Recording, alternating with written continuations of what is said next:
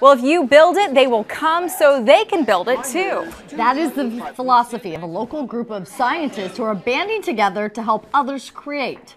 Our JT Street shows us how they make the most of their evenings on Streets Corner. All right, load it up. This one's going to be my last bag. Mine is 2.85. With sandbags and bottled water, 10BitWorks' Daniel Ragg eagerly pushes a piece of plastic to the limit. Don't miss the moment. There we go. I have the face shield for a reason.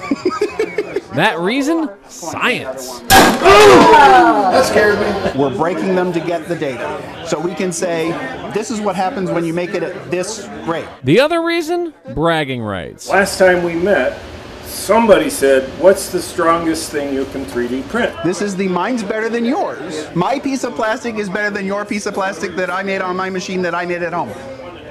That's the passion the members of 10BitWorks bring to their makerspace, along with a heck of a lot of know-how. You ask the electrical engineer, you ask the mechanical tool maker, they're all here.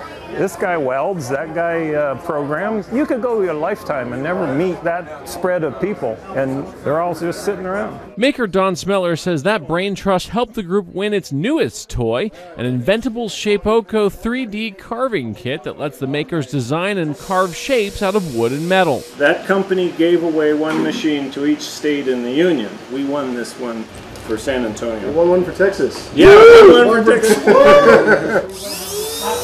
There's only one way a group of Texas makers could celebrate a win like that. They're bottle openers. We got some beer in the fridge. The 10BitWorks guys are already working on their next big project, a Kickstarter campaign to raise the money to buy a laser cutter. If you'd like to be on Streets Corner, you can follow me on Twitter at Streets Corner or at Facebook.com/Streets Corner. JT Street, Fox News at 9.